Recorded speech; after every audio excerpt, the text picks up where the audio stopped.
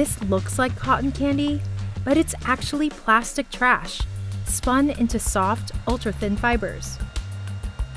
The 4 people who invented the process were inspired by the childhood treat. We wanted a project that can create a new business model in countries where plastic is abundant. Now their company, the Polyfloss factory, is deploying these portable units around the world to turn used plastic into insulation. So just imagine a big puff jacket for houses. These covers can help keep basic shelters warm, even in refugee camps. Can a Polyfloss machine make recycling easier in parts of the world that are drowning in trash? We went to Paris to see how a company that started as a school project is insulating homes with worldwide waste. It all started in 2011, when 4 design students in London set out to invent a cheap and simple way to turn plastic into something useful. But it would take them 11 years and 8 prototypes to fine-tune their technology. The first prototype produced a dense foam. One of the properties that we weren't able to fully achieve was sponginess or squishiness. The next 3 devices gave off fumes and were unsafe to use indoors. Still, the grad students made all kinds of products, like lampshades, bowls, and headphones. But then, the team nearly called it quits. They disagreed about whether to accept an investment that would have forced them to industrialize the technology. They decided to reject the money and stay small. We made the choice to bet on the team, to preserve our friendship and our trust.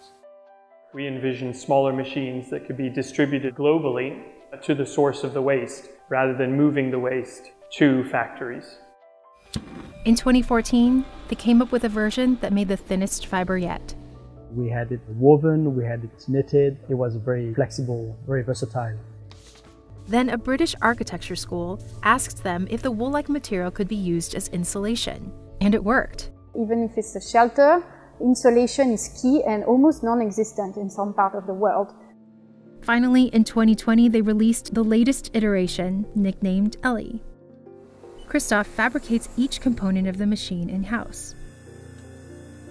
Ellie costs about $17,000, weighs 220 pounds when fully assembled, and is the safest, most efficient design yet. But you can't just throw a used bottle in there. The plastic needs to be cleaned and shredded. So they usually buy pellets from companies like Lemon Tree, a local recycler in Paris that accepts over 30 kinds of waste. It handles about 200 metric tons of plastic per year. At Polyfloss, pellets go into the hopper. Shredded plastic works too. The machine can process 2 of the most common types of plastic, PET and polypropylene. In less than a minute, the melted plastic is extruded through the head. This head is rotating really fast up through this motor. And then the plastic which is melted creates fibers by centrifugation. They're blown by this blower. The moment you switch on the machine and fibers appear, it's really magical. Watching the floss pile up can be mesmerizing, but it's also dangerous. It's a machine that melts plastic, so it shouldn't be touched without any gloves. It also, of course, some smells, so we need to have gas masks and eye protections. They keep the machine in a secure room to contain the microplastic. It takes about 33 pounds of the fiber to fill a 22 square foot cover. This can catch fire. That's why Polyfloss needs to be encapsulating in a fireproof fabric. The fabric also needs to be breathable, but still resist water, moisture, bacteria, and rodents. Other types of insulation can be made with recycled materials, like glass and metal waste. But Polyfloss says its product is safer to handle than other popular options. Fiberglass, mineral wool, and spray foam can irritate the skin, eyes, and lungs, so you need protective equipment to install them. You actually can touch Polyfloss and you don't get all the issues you have with rock wool or glass wool. Polyfloss partners with NGOs to ship its machine across the world and make insulation using locally sourced plastic waste. We followed members of the Polyfloss team to a migrant community outside of Paris as they installed insulation in 7 homes. About 30 people live here, all from the Ivory Coast. Ici, si le temps de froid, vraiment on souffre très beaucoup. Parce qu'il y a les coupures de courant. Parce que pourquoi il y a des coupures de courant? Même hier, avant-hier, il y a eu des coupures de courant. Many built their own homes with cheap materials. À partir de 18h, 20h, il fait tellement froid quand tu quittes dans la rue. Tu quittes te balader, tu rentres, il fait froid. Maintenant, dès que tu viens, tu fais comme ça.